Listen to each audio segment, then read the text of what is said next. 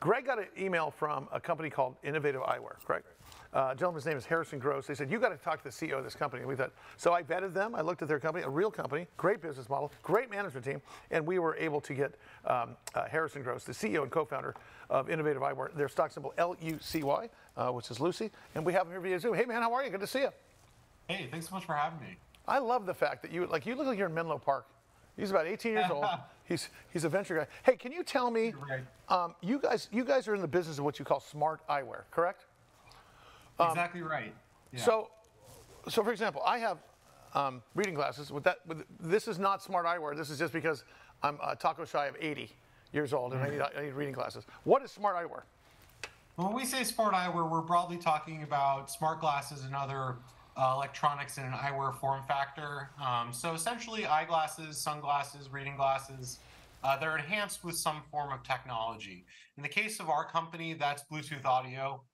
So our glasses are essentially AirPods and glasses in one. It's a really convenient product, allows you to, you take phone calls from your glasses, you can listen to music, you can listen to podcasts, you can create podcasts on the glasses. And recently we introduced an app that lets you speak to ChatGPT on our glasses. Have you ever designed some glasses while you were listening to a podcast about your glasses in the studio while you're working on some glasses? You go back No, but we do envision a future where people will create, share, monetize, and enjoy different types of content on glasses, and that's the future that we're trying to help create. So I remember Oakley. Remember Oakley? Yeah. Mike has some Fakeleys that came from the swap meet. Still wear them. But I remember Oakley had this pair of glasses that had. Remember that you mentioned AirPods or iPod or whatever, and they had a little thing on the end of them, and they plugged in your ears while you walked around. We're not talking about that, are we? We're talking about within the glasses themselves. You got a little microphone, and it looks like it's just a pair of glasses, correct? Yeah, it looks just like a normal pair of glasses. If I didn't tell you it was smart glasses, you wouldn't know. That's a big part of our USP. Because people like eyewear that looks and feels fashionable, looks good. People don't want to wear geeky glasses that have earbuds coming out of the temple like those old Oakleys.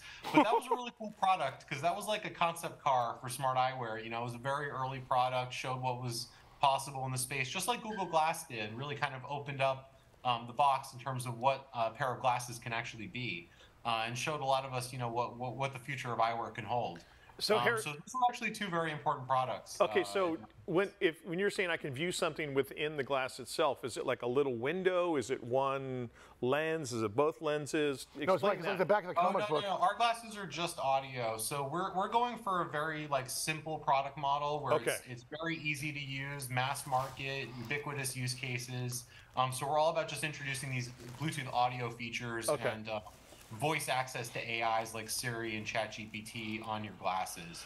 Here's what concerns me. And by the way, fantastic product. And by the way, full disclosure, I bought some Ray-Bans about 3 years ago that it seemed I could take a picture, I could video you as I'm walking behind you at the mall. Not creepy at all. Sure. And then but it was the problem I had was I think they were half baked at the time. And what I love to see is that you have sort of prioritized the speaking, talking, and hearing versus videoing. But here's my question: how many times do you see some guy walking through the aisles of the grocery store? You know, yeah, I'll take 2 pounds of salmon. I paid that. Yeah, and the guy's talking to himself out there. Is there any etiquette involved? Is there any tips when you're walking around and you're a CEO of a public company? I mean, you're moving and shaking. When you're out there talking, do you get the people talking to themselves? Like, hey, Greg, Sully, how? You're talking. He's always a little louder. Hi, how are you? I'll take 5 pounds of salmon. Hey, how are you, Greg? No, I have a herpetic lesion on my heel. I have no idea where I got it. I got to call the doctor. How do you get through? Give us some tips on that. Well, I think, some people do like a one of these, and that's how people kind of know, oh, okay, there's something going on in their ear. Just so people know you're not crazy. But, it's interesting. Our first models actually had the Bluetooth blue light on the outside. But our customers wanted us to get rid of that. They wanted them to really look exactly like a normal pair of glasses and be discreet as possible. So that's what we went with. So as far as the glass is concerned, I can see the safety features of completely hands-free, like when you're in the car and things like that. Is that one of the points you tout with the company? There's actually a couple of key safety features. One, since the speakers are open ear and they're not going directly into your ear canal, they're actually safer than in-ear headphones over time, because in-ear headphones can cause advanced hearing loss, especially if you use them at a loud volume, just because they're so close to your inner ear.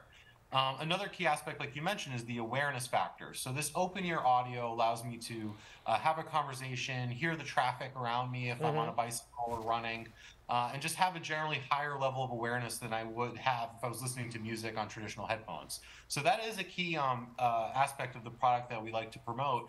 And there's also a lot of really useful accessibility features just for people that have mobility issues and otherwise have maybe a hard time using a phone. Our glasses can open up a lot of new functionalities for them in a more seamless fashion. Do you know who has a hard time using their phone? My mom. He, it's not, hey Bob, it's not. My phone doesn't ring. I'm going to Apple. I haven't fixed it. Like, Mom, there's a little switch on the side. Yeah, try to explain to your mom, your 85-year-old mom. There's a switch on the side of the iPhone that you can just flip it and it starts ringing. No, I'm going to Apple. We got a 3-hour appointment. Harrison, when I'm thinking about with baseball playoffs going on, it made me think about how a lot of baseball players wear sunglasses during their, especially obviously day games. How would that become a risky type of product where they might be hearing things in their ear about certain pitches that are... that would be a good thing, wouldn't it? Well, I'm just thinking That's about fantastic. the cheating. I mean, is this going to be a whole new realm that the umpires are going to have to, you know, they check for sticky stuff on the hands? Are they now going to have to be I checking thought they were holding hands with the sunglasses? umpire each inning. Are you wearing Harrison's glasses? Yeah. You know, some people bring up that issue and like, oh, you know, will kids use these when they're taking a test? You know, I think there's Fantastic. it's just there are certain things when any new technology is introduced, you know, there are certain things that have to be taken into consideration like that. But I think overall the benefits of this product really speak for themselves. Once you own these glasses, you no longer need to own a single pair of headphones. You don't have to worry about losing them or breaking them. It's actually a really maligned product category. How many models do you have, Harrison? Is there? We're actually just launched 6 more, so we're at 21 styles. We have everything from something that would fit like a 15-year-old kid all the way up to big ass melon head. Big ass whalehead, which is it's so funny. Mike's middle name is Mike Big Ass Whalehead Costa. Yeah. Allison, do you walk around when you're in public with glasses on with a straight RBF face, so as to not? So no one approaches me? Yeah. Would you wear these glasses to? I would, but I'm curious about the music aspect. If you're listening to your music and it's not in your ear, does that mean everybody around you can hear your music? Yeah, we're more worried about, what if your significant other is yelling at you because you're supposed to be at work, but you're hearing the things like, Oh, generally nobody else can hear it. If you're playing it at max volume and there's someone right next to you and you're in a really quiet environment, like sitting next to them in the car with no music playing, then it'll just sound like you're playing headphones real loud. Yeah, they walk by Allison. But the vast majority of environments, nobody else can hear the glasses. They walk by Allison and they say, I love that song, Show Me Your Feet, because they heard that she's walking by, that she's listening to that. Hey, listen, what's next for you guys? Obviously, is there a hurdle to mass market adoption of this thing? Because I think this is ripe for adoption. Yeah, there have been a couple, but we've really addressed them one by one. The first thing is, they have to be lightweight and comfortable. People really need to be able to wear them as a regular pair of glasses for 16 hours.